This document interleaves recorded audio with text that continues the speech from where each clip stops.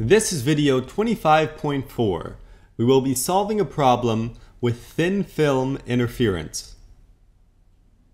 The question: white light reflected from an optically coated lens appears bluish green. Assume the coating has an index of refraction of 1.28 and the lens has an index refraction of 1.5. What is the minimum thickness the coating could have? So here what's happening is that light is incident on the coating lens combination. Some of the light is reflected right away. Some of the light enters the coating, reflects off the lens coating boundary, and then passes out. There's also some light that goes through the coating and goes through the lens, but this is not the light we're interested in. We're just interested in the light that is reflected off the coating and the lens. We'll start by problem solving. The incident light was said to be white light, which means it contains light of many different frequencies. In order for it to appear bluish green after reflection, it means that there's been constructive interference for light of wavelength around 520 nanometers. And in order for this to occur, the light rays drawn in the diagram below, one which just reflects off the coating, and two which goes into the coating and reflects off the lens, must be out of phase by 360 degrees. That is totally out of phase. It could be out of phase by 720 degrees or some higher multiple of 360, but we're just looking for the minimum thickness that the coating could have. So therefore, we only want them to be out of phase by 360 degrees.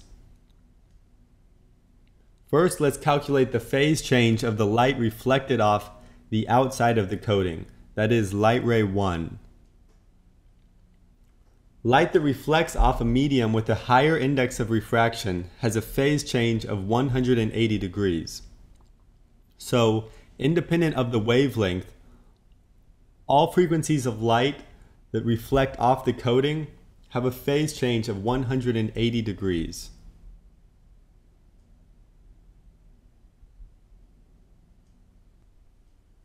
Now we'll calculate the phase change of the light reflected off the inside of the coating. That is light ray 2. First of all, light ray 2 also has a 180 degree phase change when it bounces off the coating lens boundary.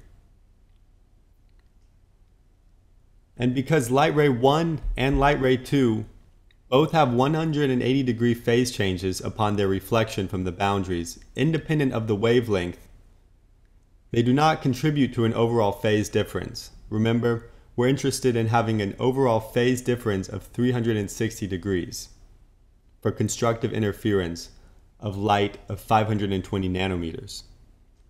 So the phase difference, however, does come from the path length difference.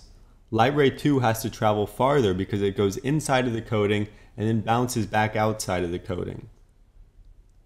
The path length difference is just 2t. It's twice the thickness of the coating because it goes in and then bounces out.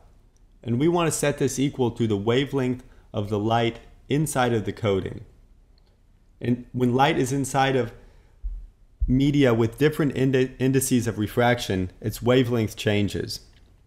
And it changes by being divided by n, so that lambda inside the coating is actually lambda over n, where lambda is the wavelength outside of the coating in air. So rearrange, we want to solve for the minimum thickness of the coating. So T is equal to lambda over 2n. We plug in what we know with 520 nanometers, and we have that the thickness is 203 nanometers. However, we could have also had constructive interference if the path length was some other multiple of lambda, say 2 lambda, 3 lambda, 4 lambda. So any integer multiple of 203 nanometers would give us constructive interference for light of wavelength 520 nanometers. However, we were asked for the minimum and the minimum is 203 nanometers. And that concludes video 25.4. Check out PhysicsX on the app stores.